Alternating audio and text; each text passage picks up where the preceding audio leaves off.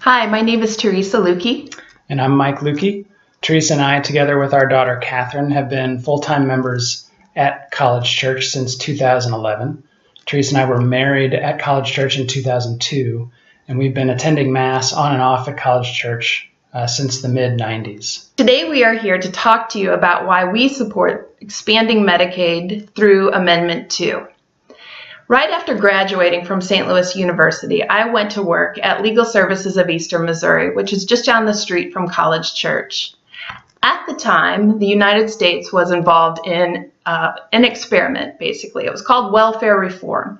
Well, welfare reform was essentially a bargain struck with our most vulnerable citizens.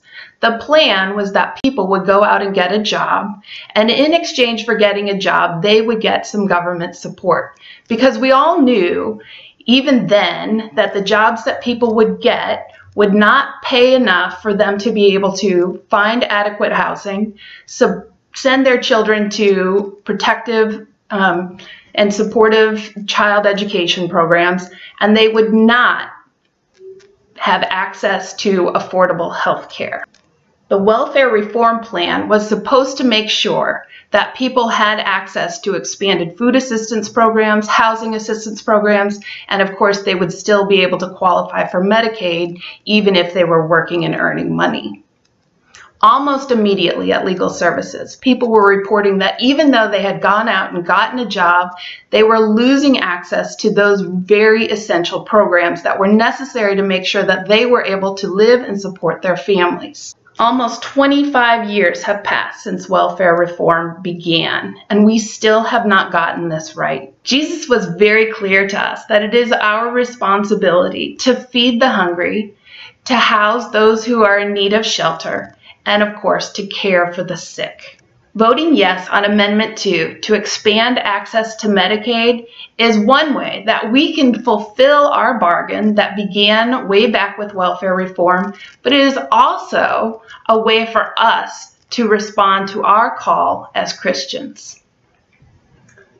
The state auditor and independent researchers agree that it's in our best interest as a state, economically, to adopt Medicaid expansion. I think that reason alone is enough to consider voting yes on Amendment 2. But for me, my decision goes further than that.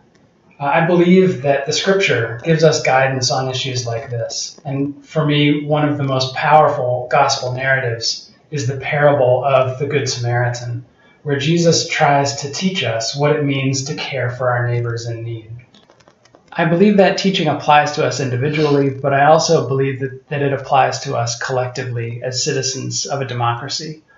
And I think voting yes on Amendment 2 is one way we can take a small, simple, individual action to help move us along collectively in order to care for our neighbors and fulfill that gospel calling. So I hope you will consider all of these things when you go to vote in August. I hope that you will go to vote in August and that you will consider these things when thinking about your vote for Amendment 2.